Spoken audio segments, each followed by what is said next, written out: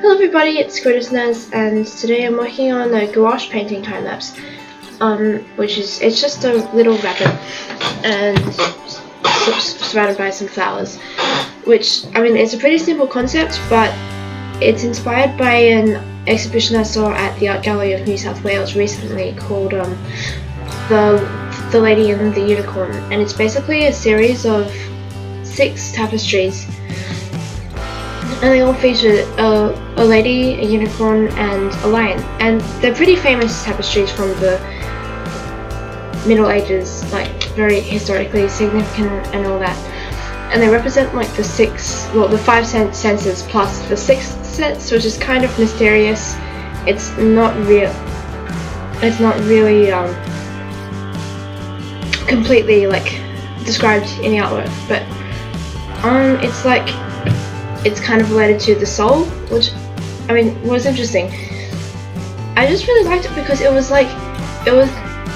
hard to explain, but it's like if you imagine standing in front of the Mona Lisa or the Last Supper or some amazingly historical artwork, but with only a few people, because I went after school one afternoon and there were not that many people there because people have lives. But like, I don't know, I just tried to take little small things from it. So something I really liked in the tapestries was the backgrounds. So it's like, they all have kind of a really nice color scheme. It's not something which I'd expect because like, it's quite different to other color schemes I've seen. It's like navy blue and kind of a faded pastel red with like, with lots of, there's a lot of detail in these tapestries. So the backgrounds are all like flowers, but they're kind of they almost look like a wallpaper. Because it's like, I think I might put a photo of the thing up in the video in a sec, but it's almost like a wallpaper because there's no like depth or anything, because this was painted like a long time ago. I don't think ideas like perspective and stuff really existed, but it's just a really nice pattern, so I wanted to use that in the background of this one. And there's just like animals just frolicking around in the flowers, and it's nice. So yeah, that's where I got the inspiration from this artwork, I guess.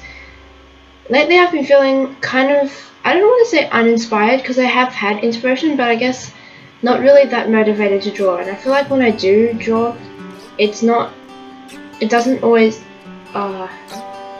it's like, it doesn't feel as liberating as it used to, which is a bit upsetting sometimes. But I feel like it's just something that I'm going to have to persevere through, because it doesn't mean I love art any less, I guess. But yeah, so that's kind of a bit of a bummer, but I'm, you know, trying to keep on track to get things back. I've fallen really off track with working on these YouTube videos, so I'm going to be uploading this one today, and hopefully I'll have another one recorded and sent out tomorrow, because I haven't uploaded in weeks and weeks. I'm working on quite a few projects at the moment. There's this card game called Dixit, and this painting is actually it's for a series I'm trying to make of like, because the card game it's based around image and interpretation, and I feel like I might have talked about this before actually, but it's basically you get these really surreal images and you have to interpret them, and it's a game which you play with other people, funnily enough. And yeah, so, but it comes with a set of 84 cards which can be used in lots of other image interpretation card games, and I've been trying to create my own set of 84 cards because I feel like it could be really fun. I'm painting this with gouache, which is a medium I've only recently picked up.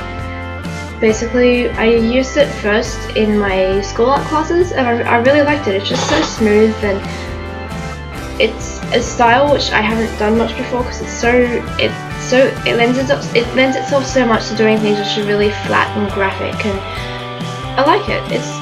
It's nice, and I feel like it's good for experimenting with colors because I haven't really done that much with colors before. I mean, if you've seen some of my previous work, it's all pen and pencil stuff, which I really do love doing grayscale. I feel like it can really simplify things down so that you can get like really emotional with it. But I feel like colour has a lot to add to artwork, so it's something which I haven't explored much before. And I like exploring it through gouache just because I never really enjoyed colour pencils. It just seemed a bit too... It just didn't work for me. But I like gouache better than other paints because like it dries so fast, so you can just lay things on and redo them and kind of experiment. It's really good for experimenting, whereas with like things like oil paints, you like if you get it wrong you gotta wait a week for it to dry and then you have to go over the top. So yeah, it's fun. I originally had a set of about 12 student quality gouache paints, and I really didn't like them that much. Like, they weren't anything like the ones I tried at school. They were just yeah, well they were student qualities, but they weren't that great. So recently, a couple of weeks ago, I went to this art shop in Newtown, which is kind of, yeah, it's like a suburb with a lot of artsy stuff. And I bought myself not really a set, I just picked out a few colours of gouache, but they're really good gouache paints. Like, they were almost like, they were $8 a tube, so they were pretty expensive. I spent $100 on them. And, but I liked picking out the colours because I felt like there were so many different reds and so many different blues, and I feel like I picked out the ones which I liked the most, not necessarily the warm, cool thing, because I feel like that can really influence my painting style, like without me even trying.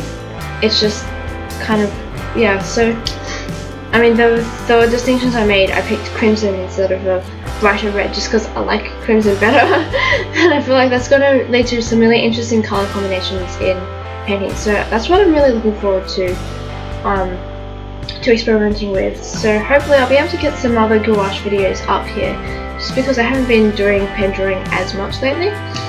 And yeah, we'll see. I'm having a lot of fun experimenting with as many new mediums as I can, just to give myself a good foundation, because I mean, I used to be kind of afraid that if I tried new stuff I kind of lose skills with my old stuff, and maybe that's a bit true, but I also think I'll be able to pick it up again. So you know, there's not really any point limiting myself, and I'm kind of rambling at the moment, and it's the end of the video, so thank you very much for watching, and I hope you have a lovely weekend.